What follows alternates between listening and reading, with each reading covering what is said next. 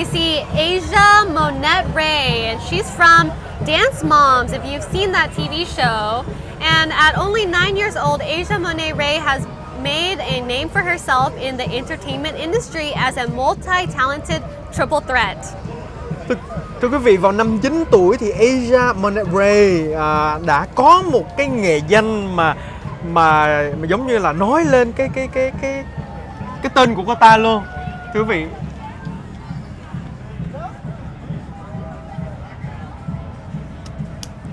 Và she's going to be on the big screen soon with a role in an upcoming indie film, Sister Code, with Amber Rose.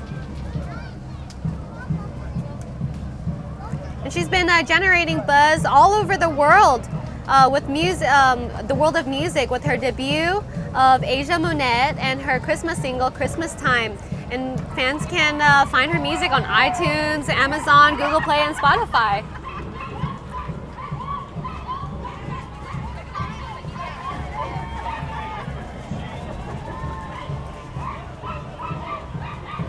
We got the International Crusade of the Penny, the ICOP, and they were founded in 1987 by Mr. Victor Mendez, and they have been recognized by the Hispanic television networks and will soon be on air with its own radio station in Orange County at 90.3 FM.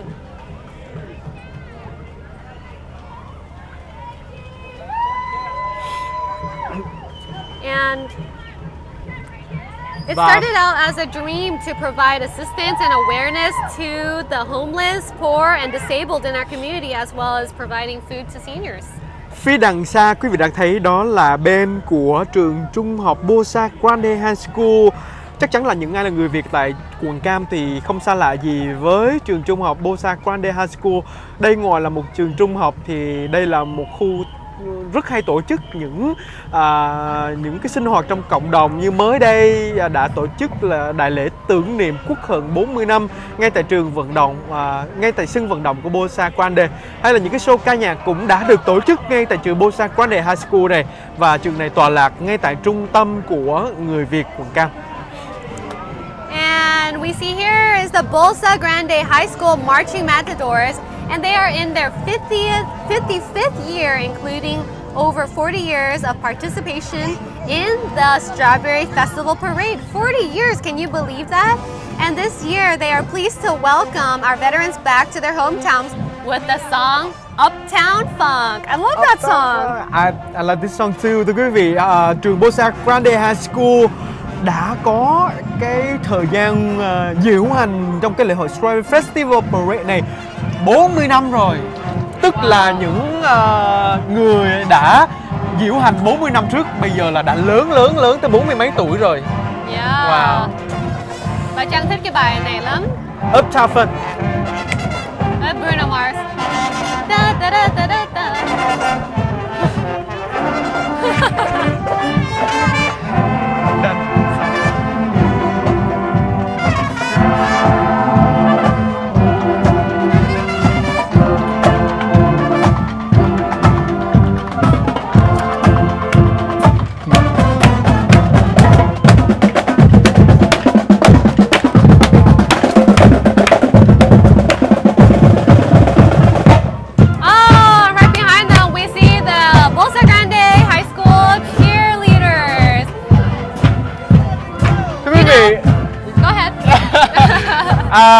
Hôm nay chúng ta thấy rất là nhiều những người cheerleader ở trong cái đoàn lễ diễu hành này, Sophie ơi.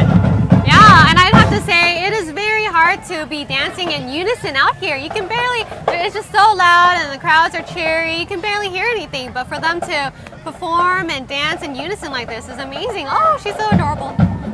Hi!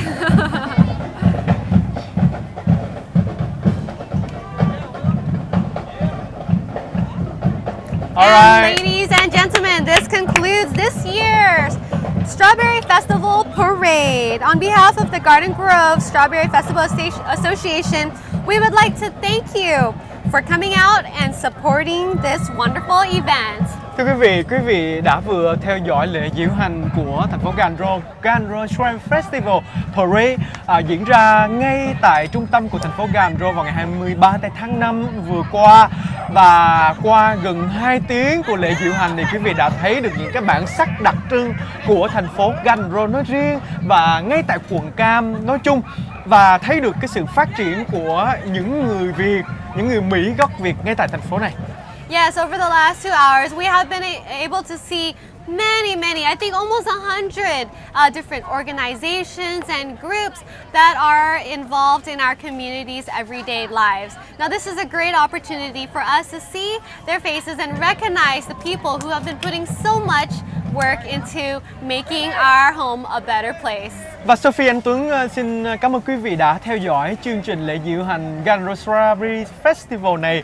Và Sophie Anh Tuấn xin kính hẹn gặp lại quý vị. Chương trình Strawberry này sẽ được tiếp tục vào năm sau. Tuy nhiên năm chúng tôi sẽ có rất là nhiều chương trình phục vụ cho quý vị vào những thời gian sắp tới. Yes, chào quý vị. Thank you so much for joining us today at the 54th Annual Strawberry Festival 2015, and we will see you next year at the 55th. Bye!